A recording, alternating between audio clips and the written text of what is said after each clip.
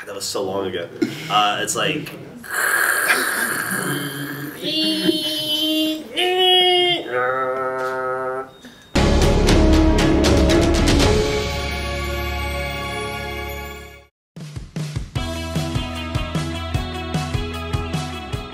Gosh, I'm so old. I first got online in 1994 when I was in the Army. I was an Army journalist. Oh. And an Army journalist? Yeah. Wow. And I think the first websites I ever went to, I can think of two.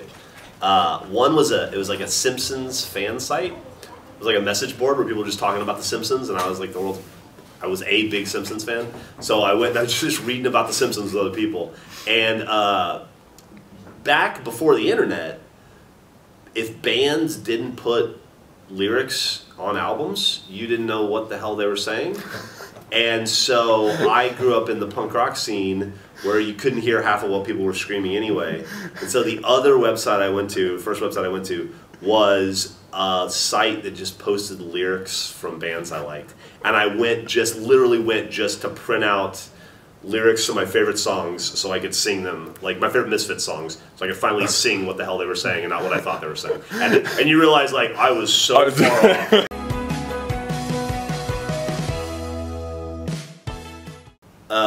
Yeah, those walls have completely and totally broken down if you're under the age of 40. And if you're over the age of 40, well, you're not going to be around too much longer anyway.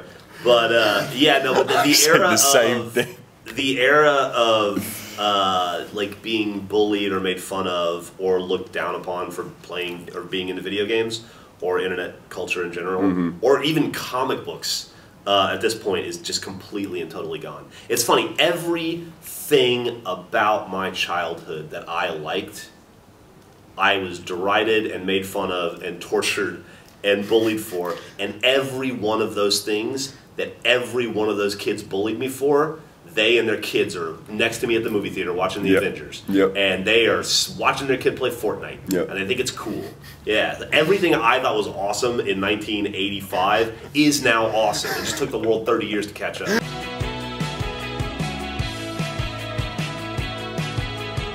I read comic books religiously from the age of 6 to about 35. Specifically Marvel, DC, mostly anything? Marvel, and I was a huge X-Men fan. Cool. I never got super into DC, but I was a big Vertigo fan.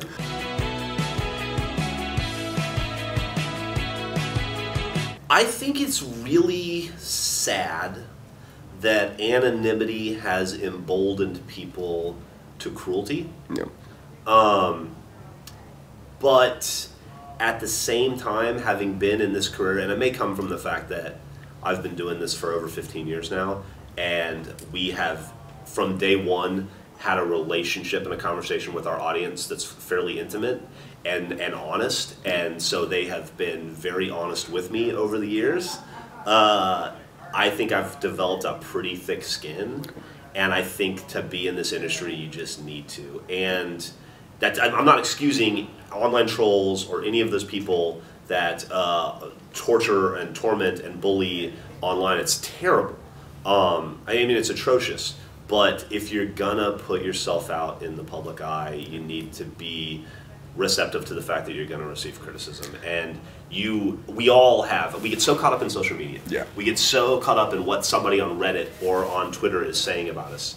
And you let like a negative comment on Twitter, like a shitty tweet, or a flippant comment on YouTube or on our website from somebody who just devalues something you did, or is rude, or says like, "Wow, Jeff's 43 going on 53," you know, or any of that stuff. That was me. It can,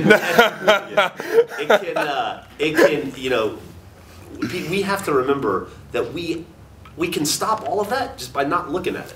You know, like you have the ability to turn all of it off just by doing this. Just to get rid of all of that, because a lot of it's self-imposed. I mean, we go and it like I fall prey to that too. You do something that you think is really funny, and maybe you make a joke in an episode, or you make a show that you think is going to be really funny, and you immediately go to the internet to see the comments on it, because you want to make sure you're on the right track. You want to make sure you want to make sure that you're creating something that resonates with the audience, that people enjoy, and there might be 1,000 comments about how great it is, and if you see 15 that say it's terrible, that's all you see, and that's all you think about. And the other 1,000 comments might as well not exist because you are so laser focused on the 10 dickheads that probably didn't even watch it, you know. Just literally hit the button. Or, you know, and there's always constructive criticism in there as well, and you take that too, but you really just, like, at the end of the day, the thing that you go to bed at night, the last thing you think about is that guy calling you fat, or, you know, whatever.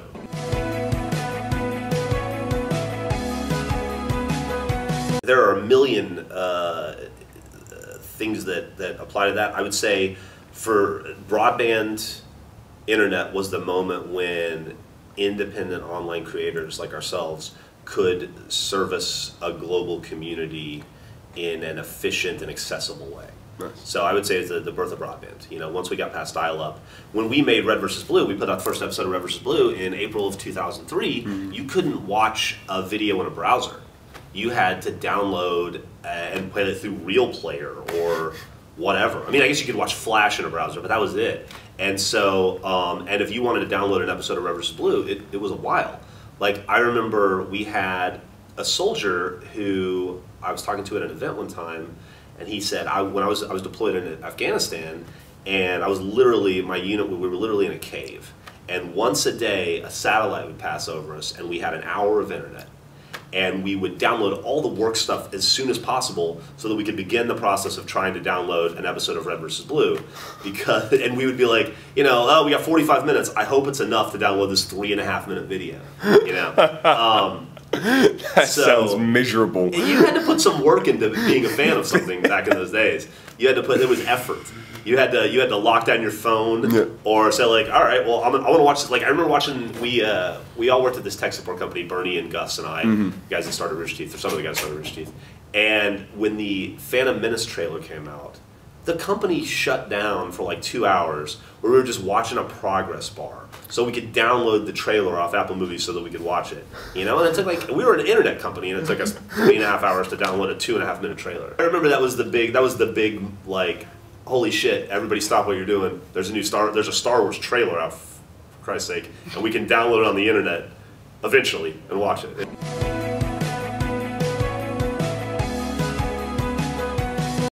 Yeah, I would make everyone on the internet have an identity associated to their real life persona. And I would strip anonymity off the internet. Nice.